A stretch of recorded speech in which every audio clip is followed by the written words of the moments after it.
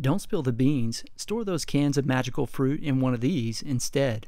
This is a really easy and cheap project, and if you have basic woodworking tools, you can build one just like it for your pantry. Stick around and I'll show you how.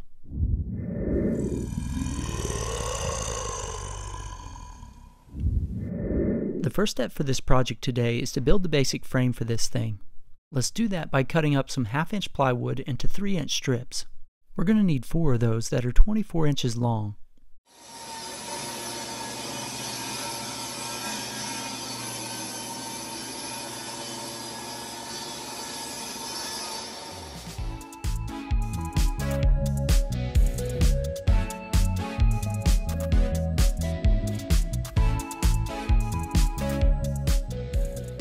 Now we need to cut a few pieces that are 3.5 inches wide. Let's cut 2 of those that are 25 inches long and 2 that are 26.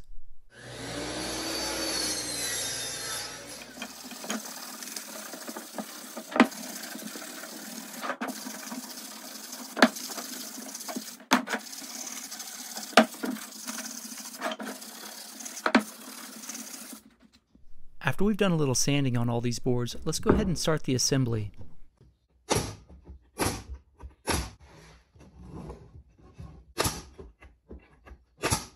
So first, I'll start the assembly process with these 3.5-inch boards. I'm attaching these 26-inch boards with wood glue and some finishing nails, flush with the top and bottom of those 25-inch pieces.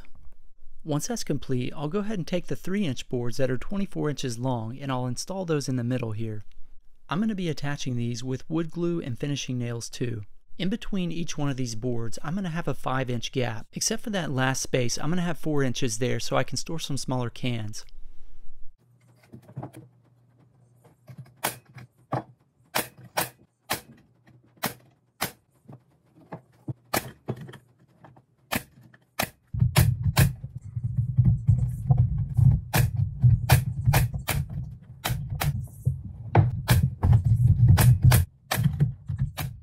Here's the one with the smaller 4-inch gap, that way I can store those smaller cans. Then the rest of these have normal 5-inch spacing. Another thing I want to point out is that the top of these are flush with the top of those 3.5-inch boards. And when we flip this over, you'll see that there's a 1/2-inch gap on the other side. That way we can install the backing.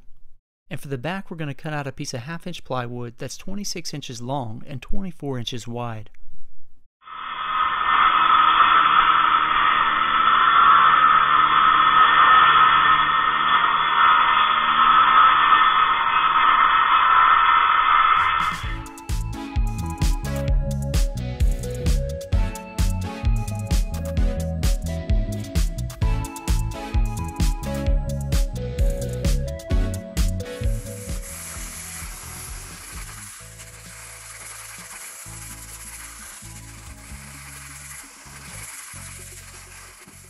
Here's a little pro tip for you. I'm going to mark the dead center of these boards right here.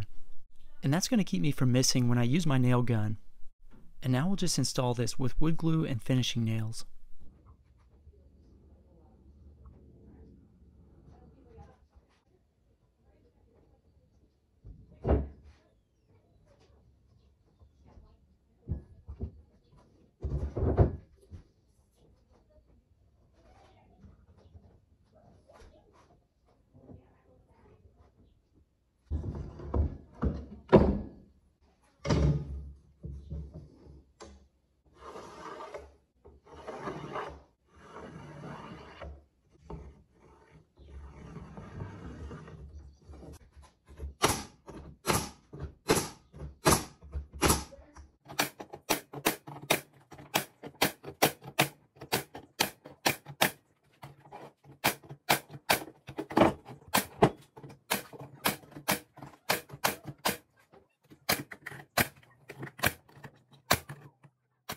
Next, let's make this weird looking angle piece out of a 2x4. To do that, I'm going to set my table saw blade 3/4 of an inch from the fence, then I'll turn my blade at a 30-degree angle.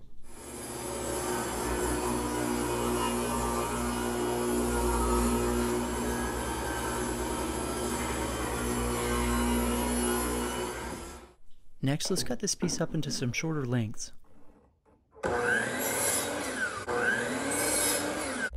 We need 4 pieces that are 5 inches long and 1 that's 4 inches. And we'll just attach these at the bottom using wood glue and finishing nails.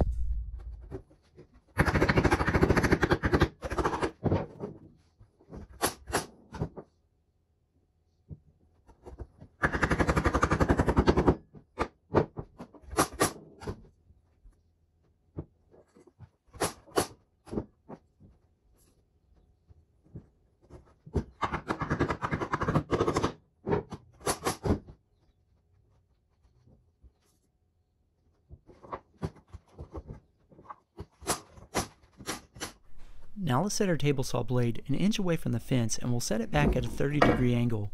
Then we'll take a 1x2 and run it through here laying flat on its side.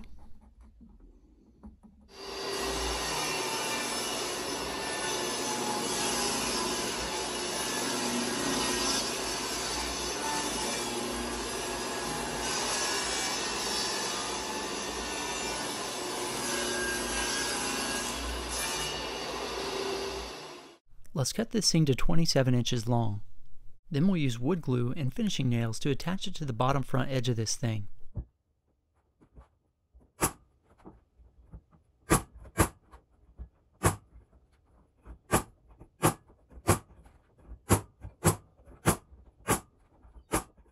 Now we need 4 more pieces of 1/2-inch plywood that are 16.5 inches long and 3 inches wide. We also need 2 that are 16.5 inches long but only 1¼ inches wide.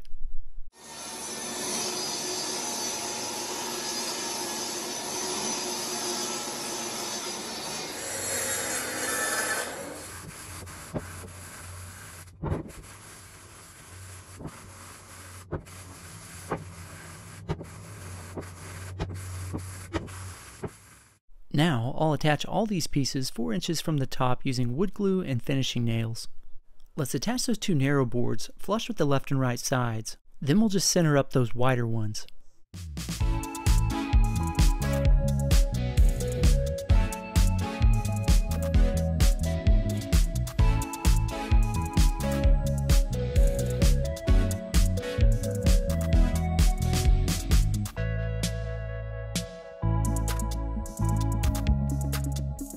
I guess I'll purdy it up a little bit with some wood filler.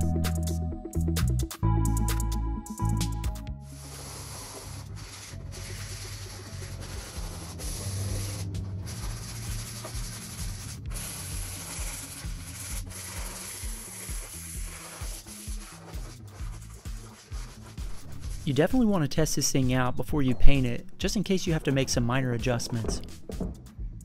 And I'll just paint mine with a white oil-based paint. Once this thing dries, let's go ahead and attach it to the wall. You definitely want to hit studs when you do this. These cans can get pretty heavy.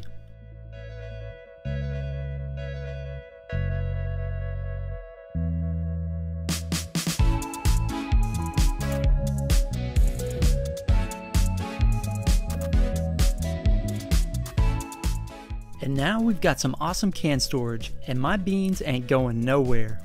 And these things work so well, I ended up building 2 of them. This is a really great project if you have a really narrow space that you don't have enough room for shelves, but you need some can storage. And you only need roughly 4 inches of wall space. Hey, I hope you guys enjoyed today's video. If you did, would you please smash that like button for me?